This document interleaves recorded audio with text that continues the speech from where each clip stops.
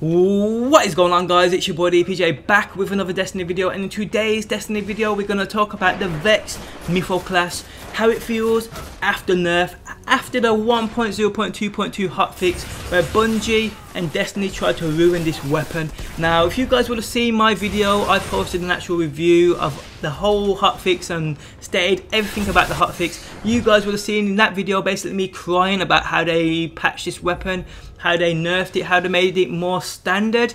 If you guys missed that video, I'll link it at the top of the video description. I take back everything I said in that video about Bungie patching this weapon, because the weapon is still overpowered.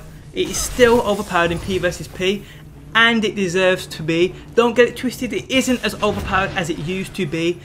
Before this actual nerf, this weapon was ridiculously insane. My first time or second time using it online, I went on a 16 or 17 kill streak off the bat, terrorizing everybody who ran at me. Even when I had about a centimetre of red health, I was still dropping people in a few bullets.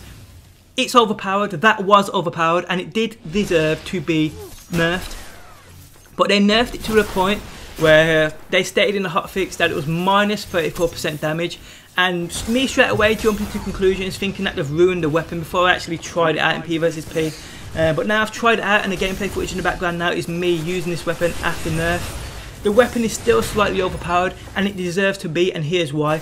This weapon is only rewarded for people who complete the raid, who beat Atheon on hard mode. Yes, there is a glitch where you can make him fall off, and you guys will know I actually used this glitch and I was rewarded with this weapon twice in 10 minutes on 2 separate accounts. If you guys didn't see that video, that's also on my channel too, so you can check that out. I was rewarded with this weapon twice in 10 minutes, and don't get it twisted, it ain't me I feel sorry for, it's the people who did this legitly, who spent tireless hours doing this legitly. Some people even spent days trying to do this actual last boss and getting this weapon. They are the people I felt most sorry for when I was talking about Bungie being basically a bunch of bastards when they patched this weapon in that 1.0.2.2 video I posted a couple of days back. But I take all of that back. Bungie did the right thing. This weapon still has that feel of being slightly overpowered. It still has that reward feeling of you actually having this weapon, which is what it needs to have, because like I've said, you can only get this weapon by beating Atheon, the last boss, on hard mode in the Brutal Glass raid. Eventually they will patch the glitch where he falls off and you won't be able to use it anymore, and then a lot of people will have to do it legitly. And this weapon needs that reward, it needs that feeling of being slightly overpowered for people to even be bothered about it. And it does, it still has that slightly overpowered feeling. Don't get it wrong, you will lose a lot of gunfights with this weapon now to the Zeus regime and the Shadow Price. They are the main two weapons I always lose gunfights to over a certain range. But up close, this weapon is still an absolute tank, and you guys will see in this video me absolutely terrorizing people online. Now, like I said, I take back all of what I said in that 1.0.2.2 hotfix patch video I posted a few days back, where I talked about Bungie being idiots for patching this weapon and nerfing this weapon. It should be overpowered.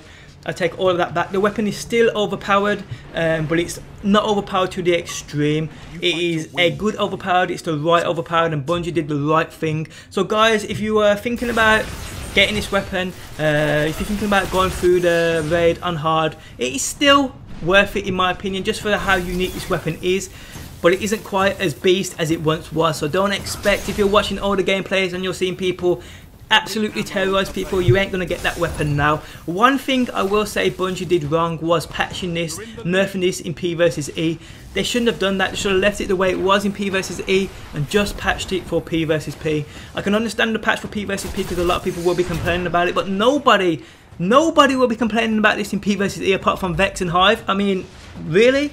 Really? That's what I'm saying. They should have left it for P versus E. It should have been still a base for that.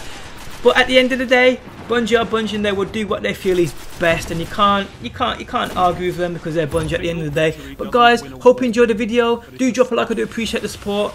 If you guys are new to my channel, make sure you subscribe for daily Destiny content. Thanks as always though for watching, and peace out till next time. Peace!